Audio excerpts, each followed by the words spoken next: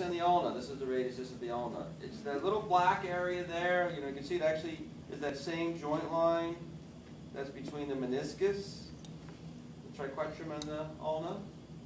And it extends between the radius and the ulna. So there's a distal radioulnar joint. This is called the inferior radioulnar joint. Same. And there's a capsule there, and there's some little small intrinsic ligaments.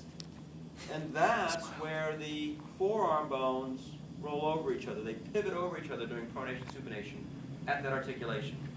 We have to test that. It's commonly injured.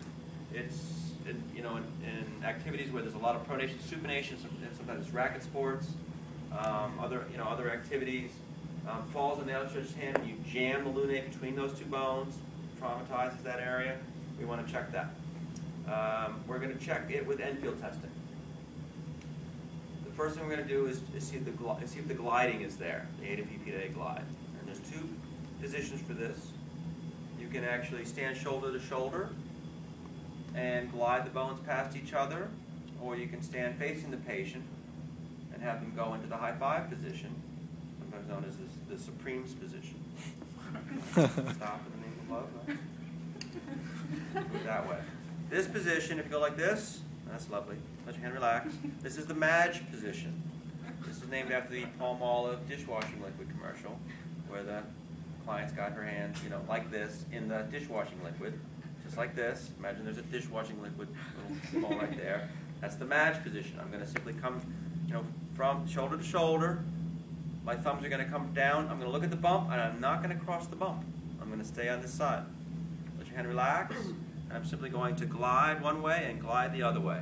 P to A and A to P glide. So it's this, and it's this. It's named by what the radius does. So here's his radial styloid, here's his radial side, there's the bump, that's the ulna. As I go with the radius that way, that's P to A glide, spring, spring. As I go the other way, pull the radius that way, that's A to P glide, spring, spring. Okay? If I wanted to come in from the front and do this, go like this for me. Okay? I can see the bump over here, so I know where, where it is. So now I get my fingers along, and I get my fingers along just on the opposite side. And this thumb, I can see his wrist crease. I don't want to cross that. And then let your hand relax. Spring, spring, spring, spring. And so, again, A to P, P to A glide, this time from standing in front. Supreme's position. Either one. You should know both.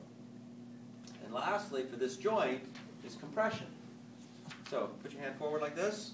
Again, I'm standing here. I'm outside the arm. I see his bump. I know I don't want to cross that because I'm checking this joint line between the radius and the ulna.